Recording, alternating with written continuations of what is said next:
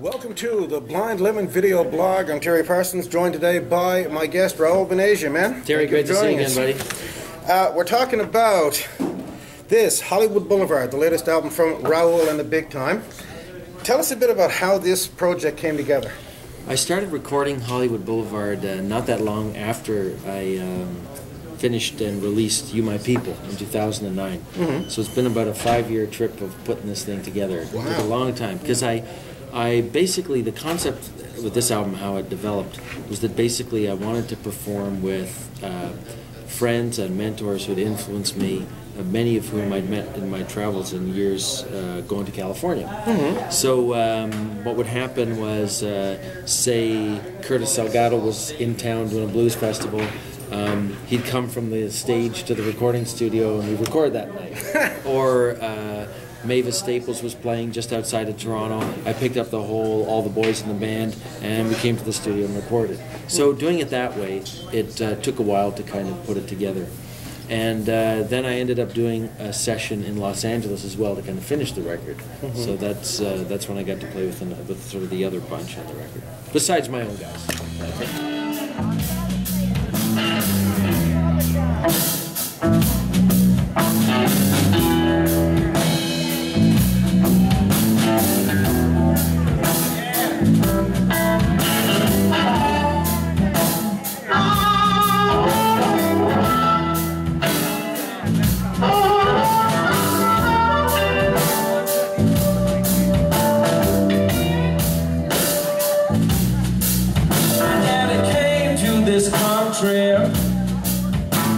A dollar in his hand, worked his whole life, and now he is the man. Chained behind the desk, his own dreams pushed aside, and feeding clothed his family, above all to provide.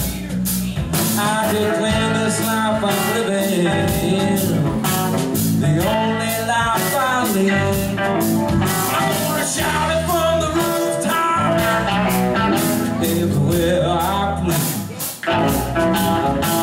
The whole world gonna hear my sound. Nothing, and I mean nothing, gonna take me down.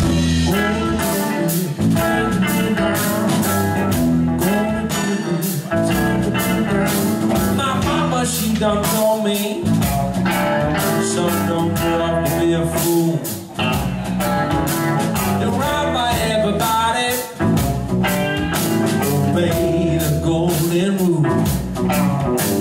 She got no appreciation, Lord, we put her to the test. Nobody can break her, she's tougher than all the rest. I declare this life I live in, the only life I lead. I'm gonna shout it from the rooftops, everywhere I please. The whole gonna hear my sound. Nothing,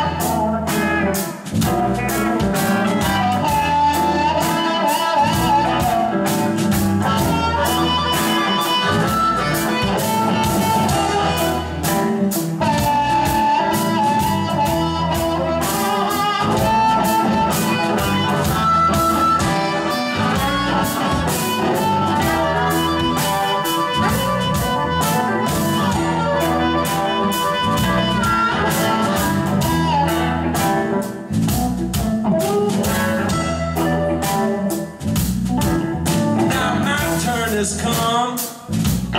A hard time to survive. What my children gonna eat?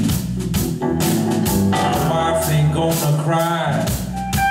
'Cause no matter what the troubles this world has got for me, you can take me to the next one before I cry mercy.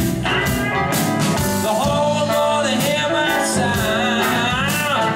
Nothing, and I mean nothing, gonna take me down. Gonna take me down. Gonna take me down. Gonna take me down.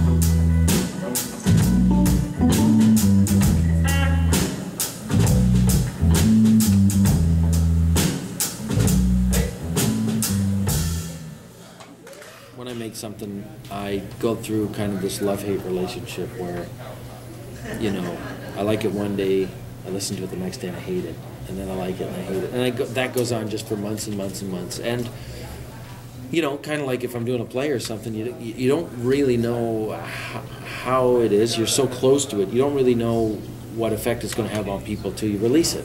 Yeah. So you kind of anxiously wait after you get it out to see what the feedback is and how people respond, because that's really the litmus test. I mean, you have to be happy with it, but people are lying to you if they say, "Oh, I don't care if anyone likes it or not." And that's the whole reason we do this, right? Yeah. So you know, to get positive feedback from people. You know, today is Larry Taylor's birthday. Larry Taylor turned 72 today, and I was just thinking of this, that you know, Larry appears on the record. You know, such a legendary performer. He's at Woodstock and Can't Eat and everything. And I know, like, when I got the Facebook back from Larry saying, "Hey, thanks for sending me the record. Good job. I really like the record." You know, that's when you sort of go like, "Okay, man. You know, like it's worth the effort." Yeah. And then you know, when it starts to get radio play all over the place and getting good feedback online, and you know, God forbid, some record sales. We can't get too hung up on that these days, but yeah, it's been really a satisfying experience so far, and I hope it ends up being a calling card too, a little bit, because it has so many guests from America on it. I'm hoping that it opens the doors for me a little bit more in the U.S. to play. I mean, I really just, if I play in the U.S., I play in Los Angeles. Like, it's just like, that's my that one little microcosm. Yeah. And so I'm hoping it gives some opportunities to start playing in different corners of the States as well. Okay.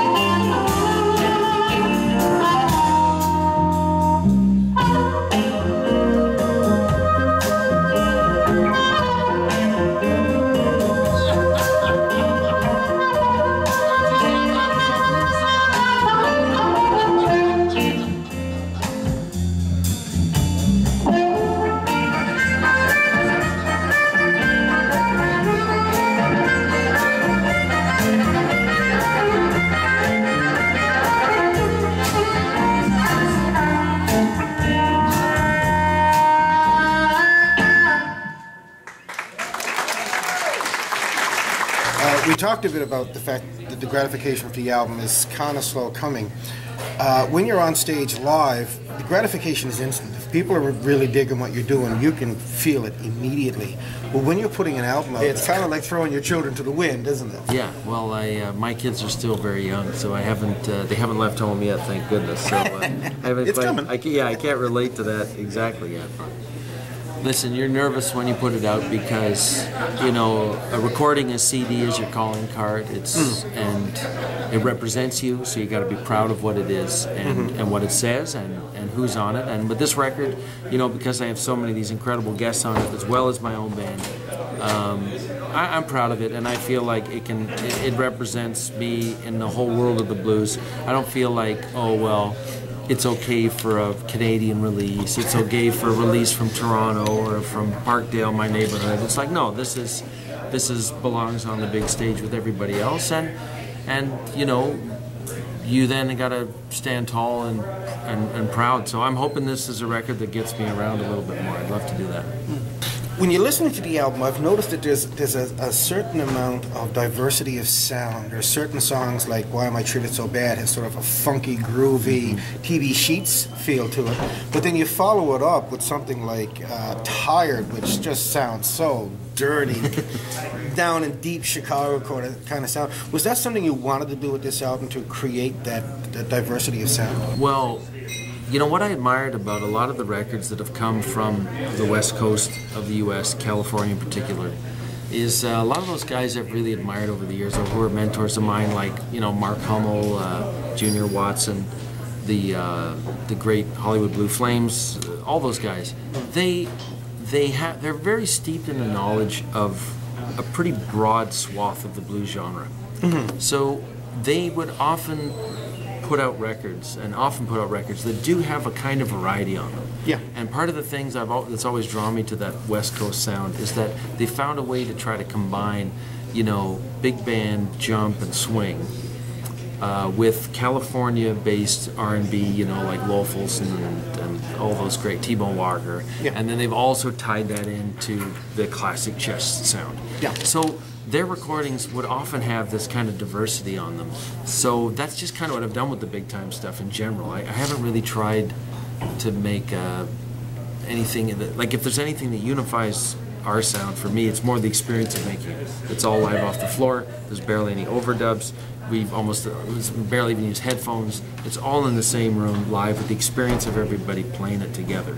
Yeah. And I do it on 2-inch tape, at least to capture it, you know. So that ends up being thematically the thing that binds it. And then I find, yeah, you can have a lot of variation inside that with music. If you're changing sonically how you record it, every song, you know, then it can really be hard to stitch it all together in the end. I mean, I don't even, you know, maybe 5 years from now, nobody will be putting out CDs. It'll all be, you know, single tracks that people release. But we're still in the era of trying to have a cohesiveness to the whole thing. You've also got a very cool website, which is www.raoulandthebigtime.com. For your web surfing fans, what can they find? Well, you know, it's got all the gig dates, and it's got links. One of the cool things that we've done online in the last month and a half is we've released a video on YouTube for the song High Roller. So if you go on our website, you can see the link to the new thing. But if you're on YouTube, just click in Raoul and the Big Time High Roller, and you'll see the new video. Cool. So the album is Hollywood Boulevard. It's Raoul and the Big Time. Raoul, thank you so much for joining us. Thank you, Terry.